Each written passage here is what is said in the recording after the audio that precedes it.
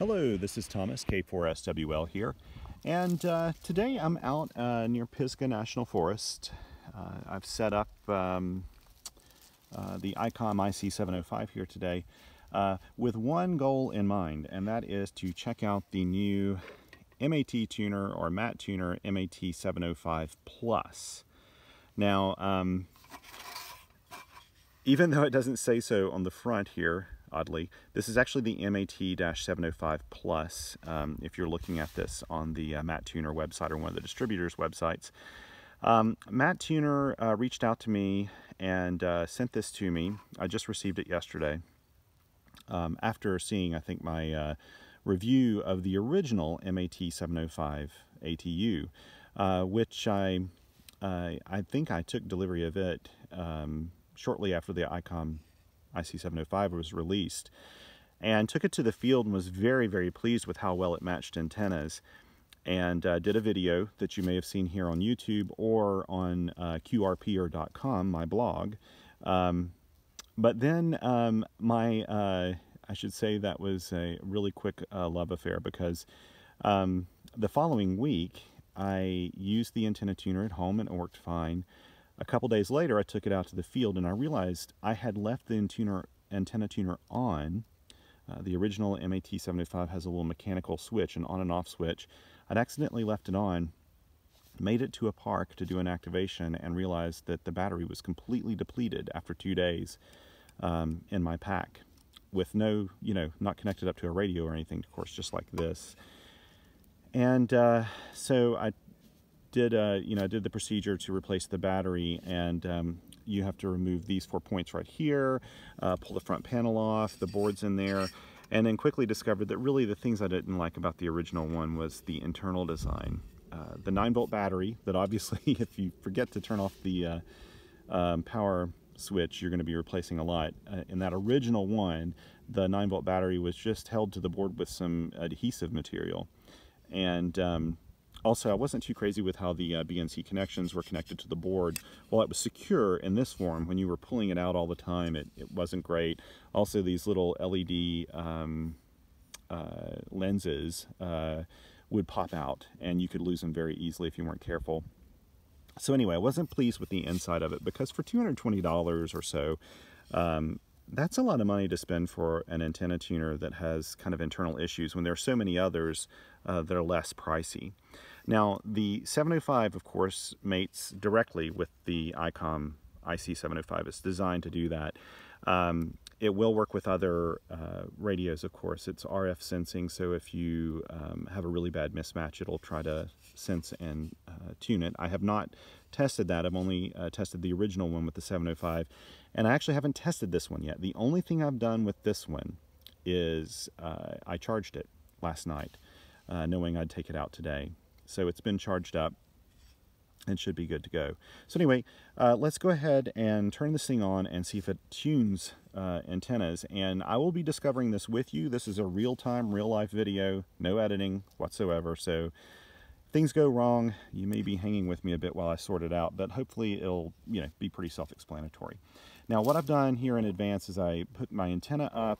The Chameleon antenna is hanging up here. Like I said, it covers from 160 to 6 meters, so it's a wonderful antenna for something like this. It gives the antenna tuner the ability to really go its whole range, because that is the range of this antenna tuner. I should tell you, I'm very, very pleased with how they've done. I think that this is actually the design they should have come out with to begin with. First of all, this one does not use 9-volt batteries inside. It uses some lithium cells. I think it has 2 cells. I haven't opened it up to see. But it has internal lithium batteries. It has power management of its own, so it doesn't need an on and off switch like the previous version. And my favorite part of this is it uses a USB-C port for charging. Even the 705 uses a micro USB port, which I feel is a really outdated type connection for doing that. I love USB-Cs because they're just way more forgiving. They're not, you can plug it in any way and it works. They've kind of become the standard. I have more of those cords now than I do micro USB. But you plug it in, charge it, and you're good to go. So on the back we have the connection for the IC-705, antenna connection, and then the transmitter connection. So let's go ahead and connect this and get it going. The only thing I did was just kind of connect up the antenna, and I connected the radio to this cable. That's the only thing I've really done here. So I'm going to connect that up. Let me see if I can find my antenna line. Okay, here we go. That's on. And now I'm going to plug this into the side. The tuner port is right here on the side of the 705. Just plug that straight in. And now it's paired directly to the 705, hopefully. We'll see how this works. Okay, let's turn on the 705. You may not be able to see the screen very well. There's some reflection here today. Also, my hands are freezing cold. It's below freezing here right now, and it has actually, the snow flurries have stopped here for a bit. We've actually had some little light snow flurries while I've been doing my setup here. Okay, so right now I'm on 3538. That must have been where I had it last. And actually, you know what we'll do? Let's start in the middle of the band. Let's start up at 20 meters and see how this goes. What you have to do at first, you can see down here, yes, there's a green light. The instruction said that you'd know it's connected up properly when you have a green light here. That light is red when it's charging. We go into the function menu, and I did look at this earlier, and it says tuner off. I think when the tuner's not connected, you know, this is kind of, it's not highlighted at all. You're supposed to touch it quickly once. Now when that happened, even though it looks like it didn't do a thing with that, I did hear this click inside, so I think that did engage it, and I heard the gain kind of boost on this, so it must have been implementing the antenna tuner. Let me go back and look at, okay, I'm on 14043. Okay, so that's a fine frequency. I see somebody here above me. You probably can't see that, but there's no one on frequency right now. So I'm going to go ahead and, let's go ahead and try to get it to tune. Now, according to the directions, you press and hold the tuner button the first time you do this. And it finds a match. Let's see how well that match went. Let's go ahead and get this to where you can see it. Maybe I'll change this, let's change this to these meters here. Maybe you can see that a little bit better. Okay, let's see what kind of SWR match we got. Yeah, a 1-to-1 basically match. Okay. Let's move up to the, let's just go up from here. Let's see, let's go up to the 17 meter band. And I'll move up to somewhere around the QRP calling frequency. Just so you know, if you're ever doing an experiment like this, or you're activating a park or doing anything, always listen before you transmit. I have to tell you that with Icom radios and ATUs that pair with them, if they don't have an internal antenna tuner, the one thing that I keep forgetting when I use one of these radios is anytime you tap your key, if you've moved frequency and it needs to readjust, it'll just start tuning up. And I'd like to believe that when I'm in the park and someone tunes up on top of me, that's what they accidentally did. They just forgot and it tuned up. Because now I'm going to tap this and hopefully it'll tune. Yes. Okay, let's see what kind of, that was a very quick match. Let's see what kind of, yeah, I'd say about a 1.2 to 1. So that's really good. Let's keep moving up the band here. So we'll see how well it'll match everything on this one. Let's go down to the CW portions here. Sorry, my hands are cold. This is... I knew I couldn't operate this radio with gloves on easily, so... Okay.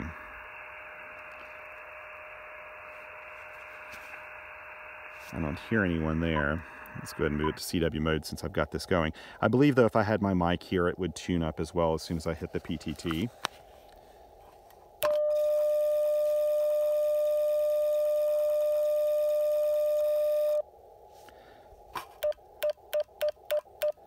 Yep. A 1-to-1 match. Excellent. Okay. So let's keep moving up the band. Let me move down to... I like to go around my QRP calling frequencies. Although right now I believe I'm actually operating at 10 watts, yeah, because I've got an external battery hooked up right now. I realized when I came out here and just turned it on to make sure I had even charged this battery at all, I forgot that the last time I used this I had not charged it yet, so it was on one battery segment. So I plugged it in. So when you have an external battery on the 705, you can get 10 watts out. Of course, you can lower that very easily. In fact, I may just lower it just to do it here. Let's go down to 50%, and that should be 5 watts. Okay, and I hear nobody on there, so let's go ahead and tune it.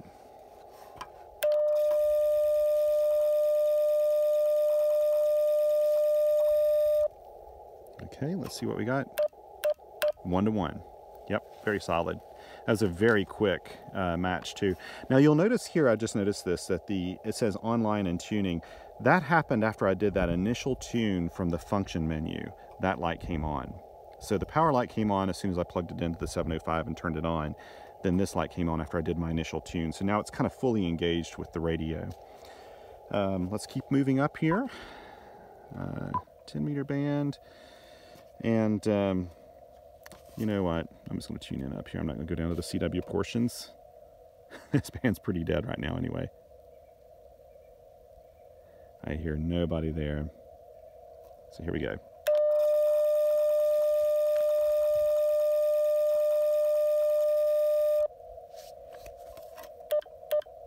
About a 1.5 to 1. Yeah, 1.4, 1.5 to 1. Not bad. Sorry, I wish you could see this screen a little easier. Maybe if I move it down like that, you can. I don't know. Anyway, let's move up. What I love about the 705 is it actually covers, well, it covers more than HF, but it covers from 160 to 6 meters, and then VHF and UHF as well. Let's try this. Let's go to 60 meters, or 6 meters. Of course, there's not really any activity here. Let's try this.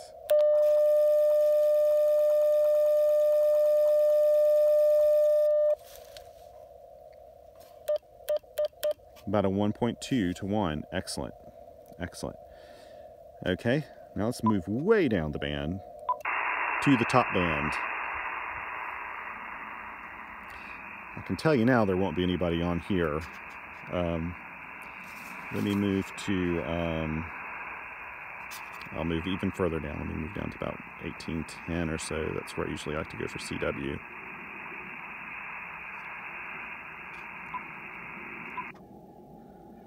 Okay, this will be a nice test for this tuner. This antenna does cover 160, but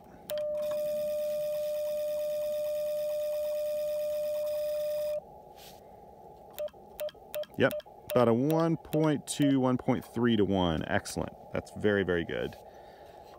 That was quick too. That was a very quick tune. Okay, let's move up to 80 meter band. Let me listen here for just a bit.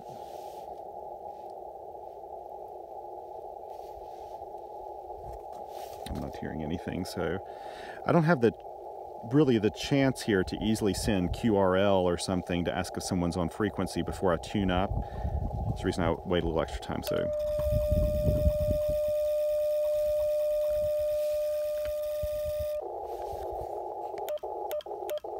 1-to-1, very solid.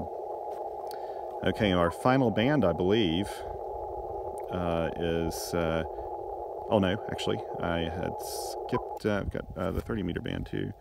See if we hear anybody on 40.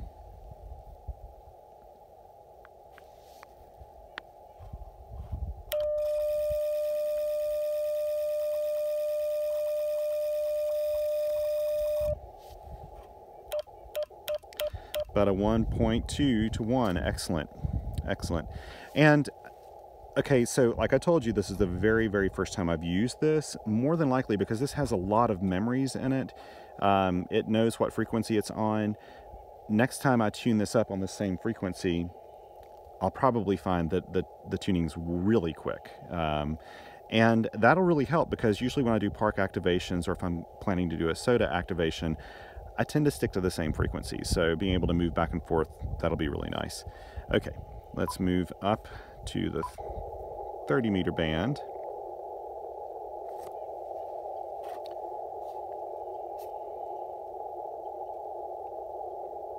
Okay, I'm not hearing anybody there, so let's go ahead.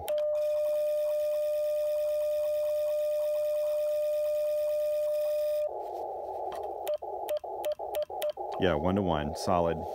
Excellent. So that covers basically all of the HF bands. So far so good. I like this. I like the form factor. I think, gosh, I don't have the other one here to test. I think this one may be slightly shorter than the original mAT-705. Now, to me, the proof will be in the pudding. Like, if we can use this in the field a whole bunch without having to charge it up every time, if it tunes reliably, if it continues to tune really quickly, and tune a wide variety of antennas, which I'll try it with a wide variety, we'll see how this does. I'll actually probably do some videos using it to try to tune resonant antennas off band, which I do a lot of, and we'll see how well that does. But so far so good. This is not too bad, and I can say that just in terms of design, I'm hopeful that this will be a lot better than the last one. I was not pleased with the internal design of the original mAT-705, so I think this really addresses my main concerns, which is I didn't think we really needed a mechanical on and off switch on a tuner that could, you know, just go to sleep when it's not plugged into the radio. And replacing that 9-volt battery was not fun. I mean, to do that in the field on the original mAT-705, you're probably going to lose some parts because the lenses come out, you know, it's not fun, you know, pulling all that out. Plus you have the little hex bolts or whatever you have to pull out too. And so far so good on this, though. Look for future videos, and I'll plan to take I've been taking the 705 out in the field a whole lot anyway. I'll try to keep doing some more activations with it, test it with a wide variety of antennas. I've got some verticals, some resonant antennas. I'm planning to build a delta loop and a dipole and some other things. So we'll see how well this antenna tuner holds up over time.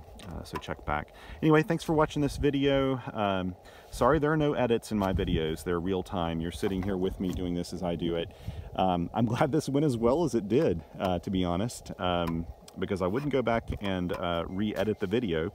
So you've seen what it's like to plug this up the first time. Again, the only thing I would encourage you to do, I don't know what the charge is like in this when you first receive it, because it has lithium cells, and I think in general companies don't send lithium cells via the postal service or parcel services fully charged anymore. So the first thing I do is just plug this in and charge it. I believe that the manual, I do have the manual here.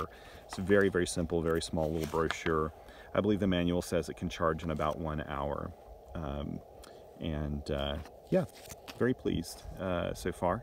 So we'll see how this goes. Thanks again for watching, and let me know if you have any questions. I'd be happy to answer them.